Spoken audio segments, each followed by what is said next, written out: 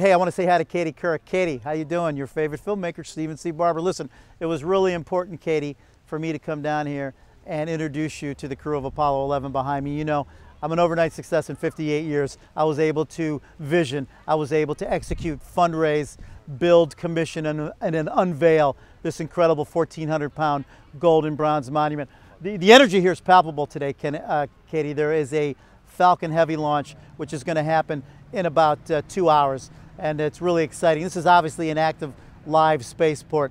I've got this incredible film, the Apollo 11 film about the building of the monument called We Must Be Bold. I want to partner with you on this film.